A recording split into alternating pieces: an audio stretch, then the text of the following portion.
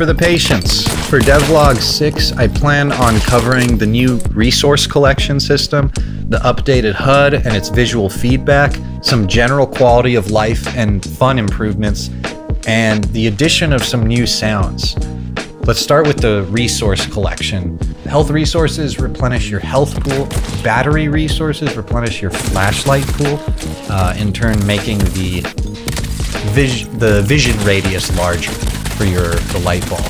And ammo resources replenish your total ammo. Currency is also planned, but it's not yet implemented, and it won't serve as like a replenishing resource so much as something you use that you just collect over time, and you use it to purchase upgrades for your character, such as movement speed, clip size, weapon damage buffs, things of that nature.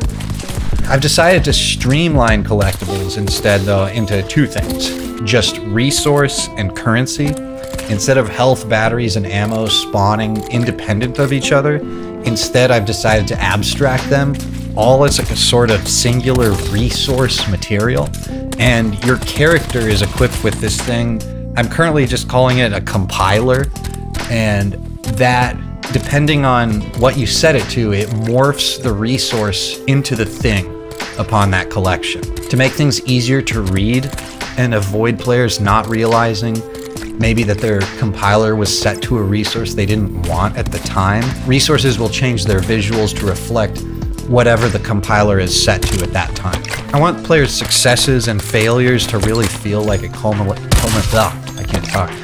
culmination of their choices and not just RNG.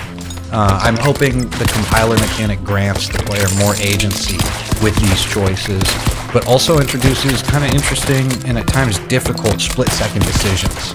You know, like maybe there's like an instance where your health and your battery are low, but there's 20 aliens barreling towards you, and you need to pick this thing up right now, and you have to make the decision really quick.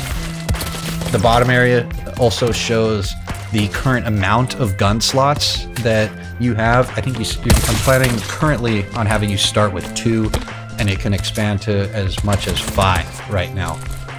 And it shows which gun is equipped as well. You can use the mouse wheel to just scroll through these, as well as numbers 1 through 5 are automatically hotkeyed. Another big change I made is that you can reload while rolling now.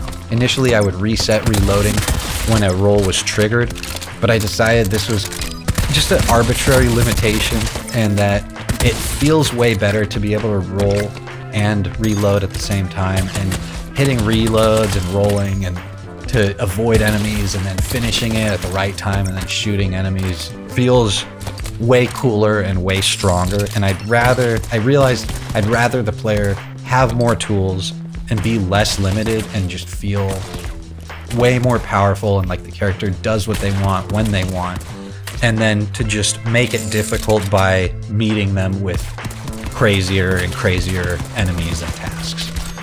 Lastly, concerning the new sounds,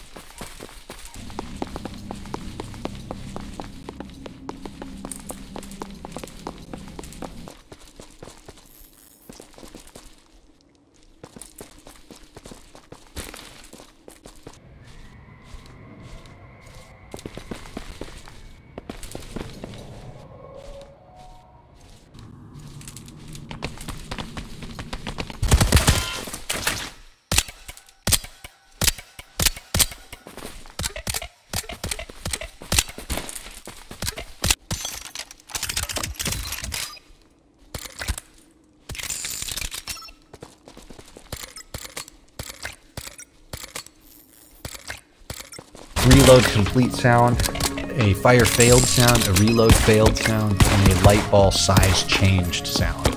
This concludes the stuff I've managed to implement since the last devlog. Thanks again for everyone who stuck around and stayed following these videos. And if you're new, thanks for watching and checking this out. Have a good one, and I'll see you in the next one. Cheers. Braccio Tori Python Ramen.